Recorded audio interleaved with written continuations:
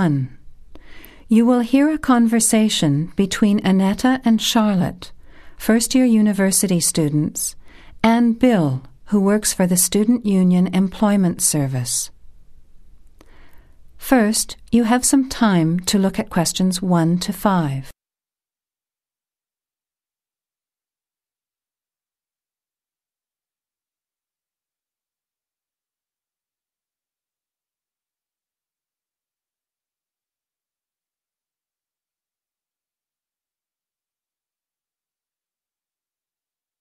Notice that an example has been done for you. This time only, the conversation relating to the example will be played first. Hi Bill, this is my friend Charlotte. She's doing first year science too. The student is in first year science, so you write science on the form.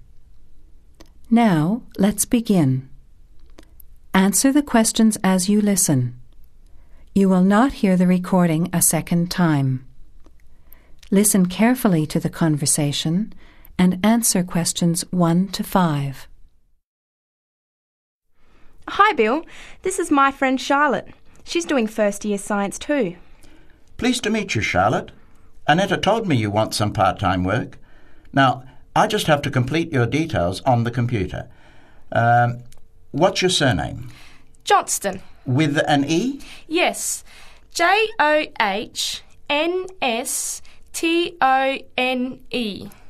I know that you live in the Heathfield Street student residence, but I can't remember the street number there. It's 126. 126. Good. And the phone number? Well, actually, I never give people that number because sometimes nobody answers or they forget to pass on the messages. So, I bought a mobile phone yesterday, but I can't remember the number. I think it's 0414 847 748. I'll just check. No, sorry, not 748. It's 749. 0414 847 749? Yes, that's right. I must try and remember it. And what sort of work are you looking for? Well, anything really, I suppose, though it depends when it is. I'd rather work during the day, if that's possible. How many hours a week were you thinking of? Oh, I'm not sure. Maybe about 10. But I need to keep at least 2 days a week free for study. Do you have any work experience? Not much, though I used to help in my uncle's shop when I was at school. OK. Well, I'll put it in, but we don't usually get shop work. What about gardening? I'd rather not. Everything I touch dies. What other kinds of work are there? Well, there's a lot of demand for house cleaning, fast food preparation and kitchen work and pizza delivery if you've held a driving licence for 12 months. I'm not sure. Can I have a look at the vacancies while you talk to Annetta? You now have some time to look at questions 6 to 11. As you listen to the rest of the conversation, answer questions 6 to 11.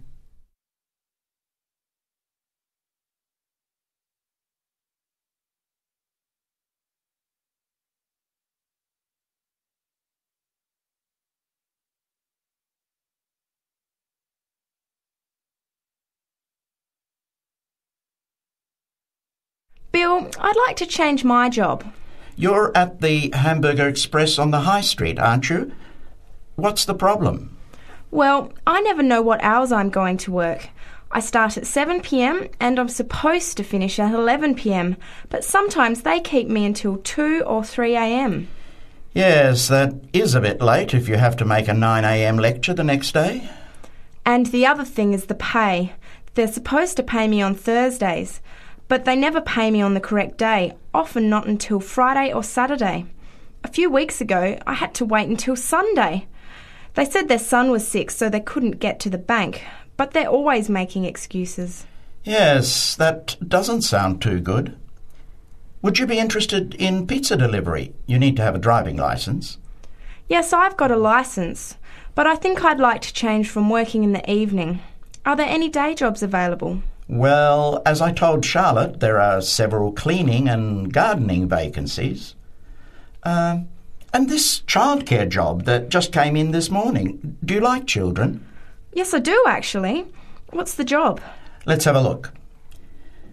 Collect the boy aged 4 from kindergarten at 3 p.m. Pick up the other 2 girls who are aged 6 and 9 from the primary school at 3:15. You take them home and look after them. The parents will be home by 7. That sounds quite good. What about the pay? It's the same as you're earning now, 4 hours a day, Monday to Friday, so 20 hours a week. You need to contact Mrs. Alicia Thompson.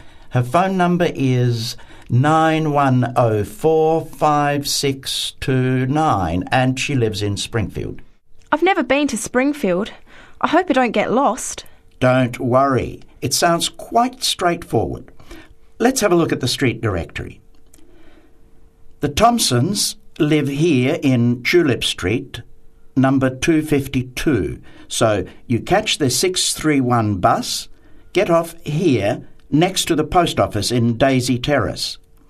Walk past the post office to the corner, and on the opposite corner is the kindergarten. Then walk down Daffodil Place and cross over to the primary school. Then keep going down Daffodil Place to the corner and turn right into Tulip Street. That is the end of section 1. You have half a minute to check your answers.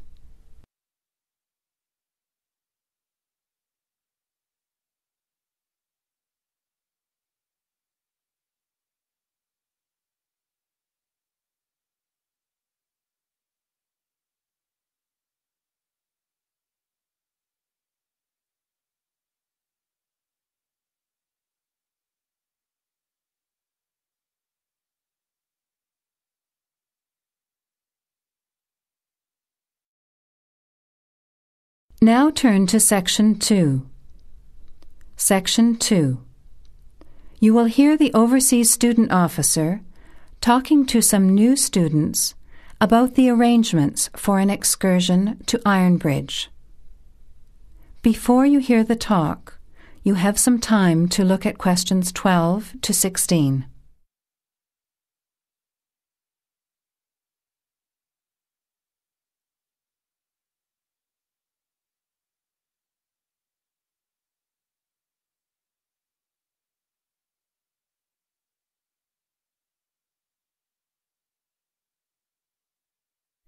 Now, listen carefully to the first part of the talk and answer questions 12 to 16. Hello everyone, my name is Pamela Sutcliffe and most of you already know that I'm the Overseas Student Officer here at Salopian Technical College. Next Tuesday, the 28th of September, we have arranged an excursion for all new students to the important historical town of Ironbridge. We are hoping you'll all come, because not only is the history of Ironbridge very important and interesting, but also an excursion like this is a relaxed and fun way to get to know each other. Ironbridge is about 55 kilometres from here, and we'll be travelling by the college bus, which holds 40 people. If there are more than that, we'll bring a couple of staff cars as well, though I might ask you to indicate on the list if you have a car and would be willing to take a couple of passengers. The list I'm referring to is up there on the student notice board, and if you would like to come on Tuesday, would you please add your name as soon as possible? By the way, could you please print your name clearly? I know some people have wonderful signatures, but often I'm afraid I can't read them, which can cause problems. So if we need extra transport and you could bring your car, can you tick the car column next to your name?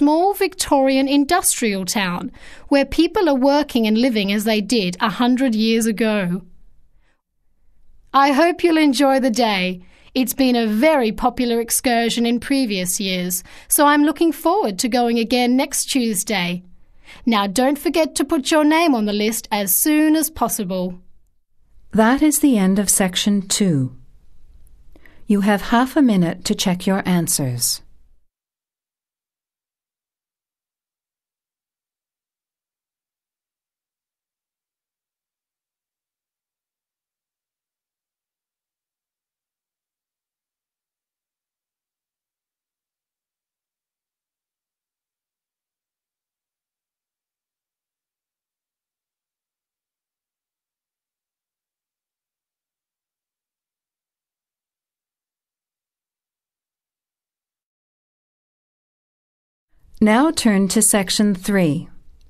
Section 3.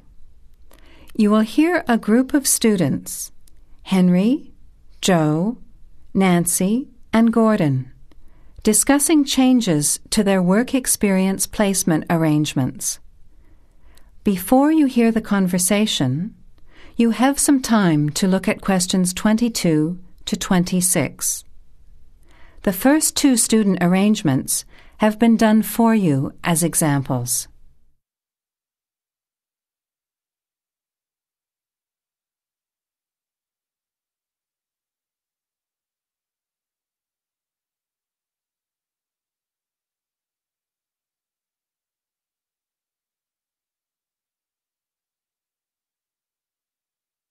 Look, there's the notice that Professor Jones told us he'd be putting up confirming the details of our work experience placements. But I thought that was already arranged. No, he said he'd have to check with the companies that the days we preferred were okay for them. Let's see if any have changed. Teresa's not here today, but her name's first. It says the Uni Bookshop, Friday mornings starting on the 23rd of March. So nothing's changed. I'll let her know. What about Manuel? He's not here either. Is he still going to the music store in the High Street? If it's mainly music, yes, he's still down for that on Friday afternoons starting on the 9th. The day's different. It's changed from Tuesday mornings, but that's okay. I'll tell him. He'll really enjoy listening to music all day. Now, where's my name? Henry. Here it is. I'm going to the beauty shop, and I said I preferred Thursday afternoons. Oh, good, that seems okay. And my start date hasn't changed either. Joe, what day did you opt for? I'm going to Highway Hotels on Monday mornings. Yes, that's okay. And starting on Monday the 12th of March. Oh, has that been changed? Okay, I was scheduled to start the week before. I'll just make a note of that. What about me, Henry? Have I still got the Explore travel service on Wednesday mornings? Just a minute. Where's your name? Let's see. Nancy. Okay, here it is. Explore travel on Wednesdays, yes, but afternoons, and starting date is Wednesday the 14th of March. Has the date changed? No, not the date, just the time, which is fine. I'll get to sleep in. You lazy thing, Nancy. Chris's name is next on the list. Gorgeous Gowns Fashions. What a name. Yes, it sounds good, doesn't it? I'm hoping he'll bring me some free samples. So, has he still got Wednesday mornings? Yes, Wednesday mornings starting on the 14th of March. Okay, I'll tell him when I see him tonight that his arrangements haven't changed. Gordon, what about you? I chose that software company that makes computer games. I can't remember its name, but I asked for Tuesday afternoons. Oh yes. Here it is. Games to go on Wednesday mornings. There's a note here saying they have their weekly staff meetings on Tuesday afternoons, so that wouldn't be much use to you. That's why they've changed it to Wednesdays, starting on the 21st of March, so you can see their working setup. OK, I'm glad they've changed it. I don't think I'd want to sit through a meeting every week. Before the conversation continues, you have some time to look at questions 27 to 30.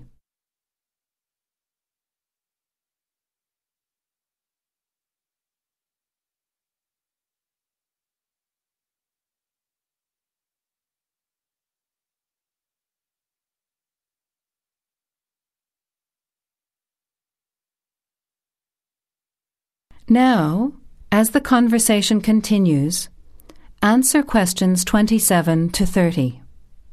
Can someone remind me what time we have to get to our placement in the afternoons? It says here, Mornings start at 9 a.m. and afternoon sessions at 1 p.m. Oh, that's a shame. I thought Professor Jones was going to change it to 9:30 a.m. and 1:30 p.m. Yes, he did say that he'd try to make it later, but obviously that wasn't possible. By the way, just in case, what happens if we're ill or something and can't make it? Do we phone the college or the place we're going to? I think we have to phone the company first and then the college. Didn't you get the information sheet about work experience at our last seminar? No, I missed it because I had to go to the dentist. What else did it say? Well, we have to do a total of 24 hours altogether. So if we miss one of the arranged sessions, we have to organise another time to make up the hours. And he gave us details of the presentation we have to give about our work experience. Oh, really? What do we have to do? In week 10, we each have to give a presentation to the class about the company we've been with. It's 30% of our final mark for this subject, so it's going to be a lot of work. Yes, he's expecting us to do a lot of research while we're there so that we can outline the history of the company, its management structure, number of employees, other branches, etc. And he said we should use lots of visuals such as diagrams and flowcharts during the presentation. Yes, and we should also include what we did each week, the different departments of the company or positions that we observed, and try to relate what we saw to our studies so far. He gave examples like management style, accounting systems, information technology, and so on. You were right. It sounds like lots of work. That is the end of section 3. You have half a minute to check your answers.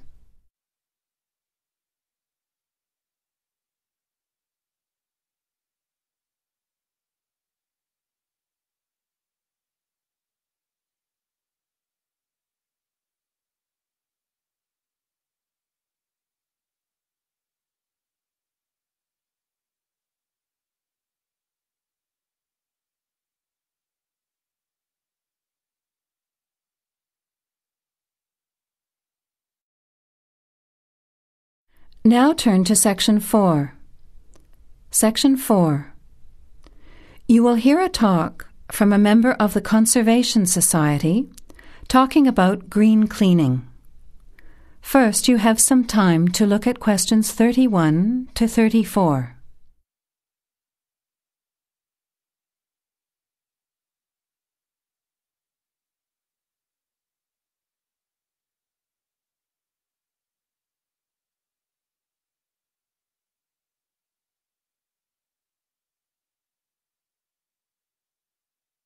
Now, listen carefully to the talk and answer questions 31 to 34. Good morning, everyone. It's a pleasure to be here as a representative of the Conservation Society to talk to you about green cleaning. In other words, about ways you can help to save the environment at the same time as saving money. I'll start with saving money, as we're all interested in that, especially students who are living on a tight budget. Probably none of you has sat down and calculated how much you spend on cleaning products each year. Everything from dishwashing detergent, window cleaners and so on, through to shampoos and conditioners for your hair, and then those disasters, products to get stains out of carpets or to rescue burnt saucepans. I can see some nods of agreement. Even if you don't spend a lot of time on housework, you'd end up spending quite a lot of money over a period of time, wouldn't you?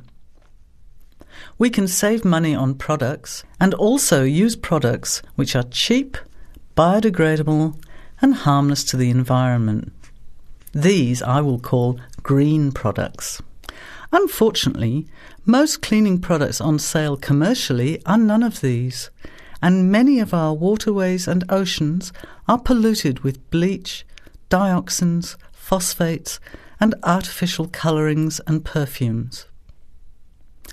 Also, think how many plastic bottles each household throws away over a year. They'll still be around in landfill when you are grandparents. So we often feel there's nothing we can do to make a difference, but we can. The actual recipes are on handouts you can take at the end of the talk. The sorts of ingredients I'm referring to are things like bicarbonate of soda, eucalyptus oil, ammonia, vinegar, lemons, pure soap. Lastly, many people find they are allergic to modern products. So for all you asthma sufferers, keep listening. Nothing in these recipes should cause you any problems. An end to itching and wheezing. Now you have some time to look at questions 35 to 40.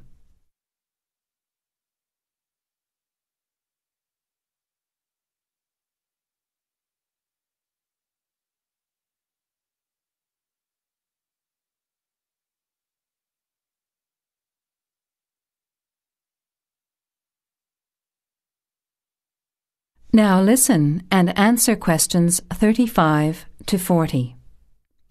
So, let's start with spills and stains. Soda water is wonderful as an immediate stain remover. Mop up the excess spill. Don't rub, but apply soda water immediately. It's great for tea, coffee, wine, beer and milk. As is salt or bicarbonate of soda, which will absorb the stain. Then vacuum when dry and shampoo if necessary.